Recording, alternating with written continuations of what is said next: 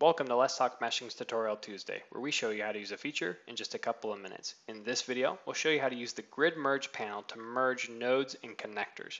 So if you're working with a geometry and it's not exactly watertight and you elect to mesh that, that mesh isn't going to be watertight either, and you'll need to heal it on the mesh level. This is known as fault-tolerant meshing, and it's done through the Grid Merge panel.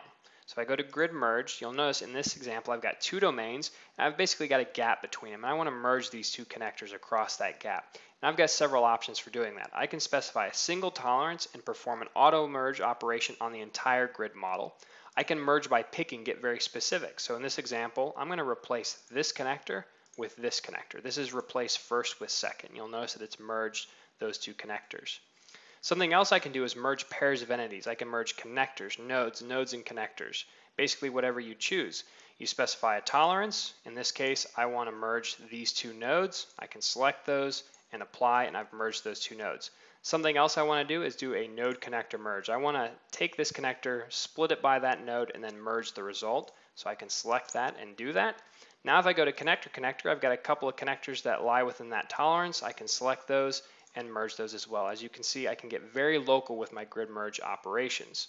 Let's look at the exact same example, but use the auto merge feature. If I set a single tolerance and apply that, it's going to automatically go through the entire grid model and perform those grid merge operations like we performed in the last example.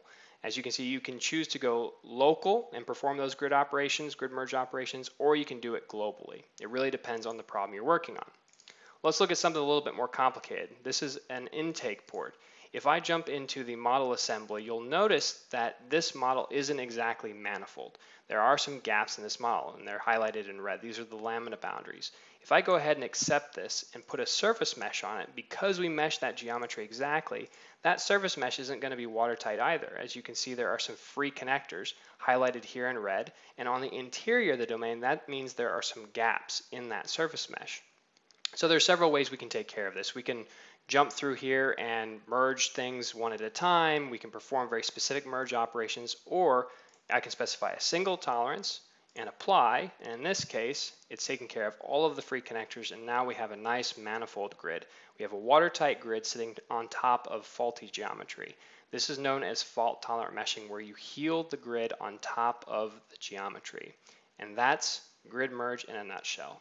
Thank you, and have a pleasant Tuesday.